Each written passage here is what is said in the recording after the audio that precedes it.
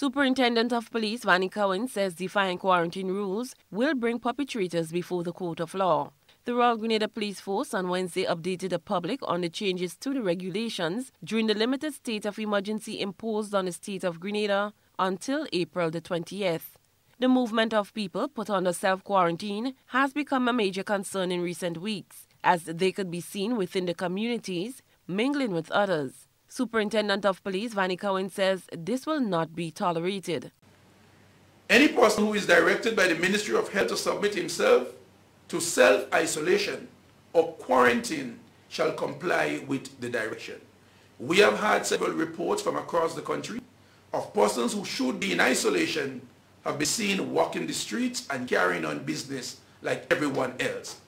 These new provisions now criminalize that behavior, and you can now be arrested for this action. For violation of any of the other provisions, it's a fine of $1,000 and up to imprisonment of 12 months.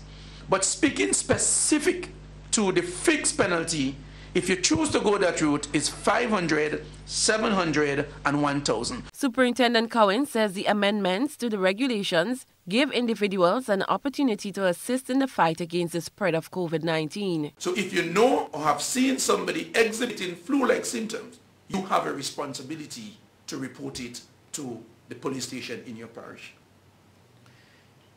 Any person who is asked by any official of the Ministry of Health to submit himself to any testing for COVID-19 shall submit to such testing.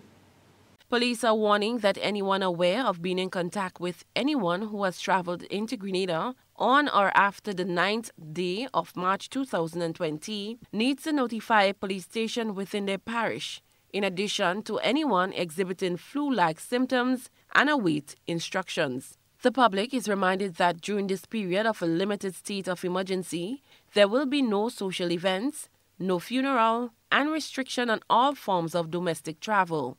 People are not allowed to visit prison inmates, people in quarantine or isolation, and patients in hospital. Cherry and Blackman Stephen, GBN News.